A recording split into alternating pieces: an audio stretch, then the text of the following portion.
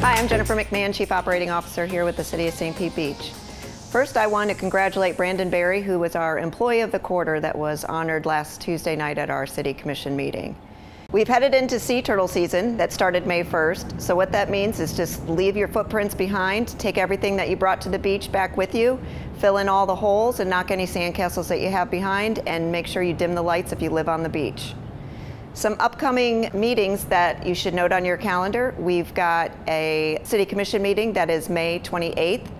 We also have a District 3 Town Hall meeting that will be at the Commission Chambers next Wednesday, May 22nd at 5:30. And then we have a boat ramp Town Hall discussion here at the Community Center, 6 p.m. on May 29th.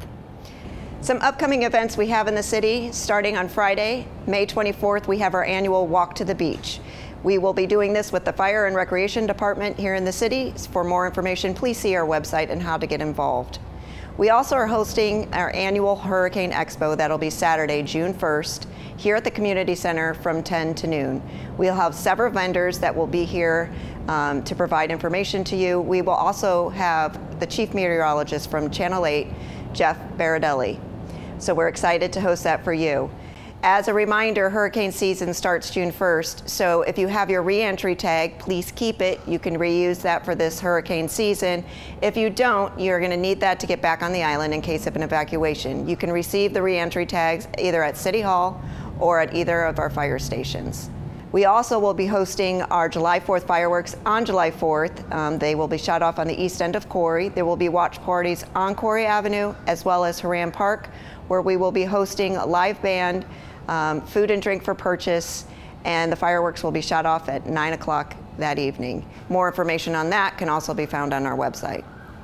As we also prepare for hurricane season, just know that we have sandbags available at Egan Park throughout the year, all year round. Sandbags and sand are there. So as prep for the season, get those sandbags now and have them available at your house so you're not doing it the day before a storm is approaching.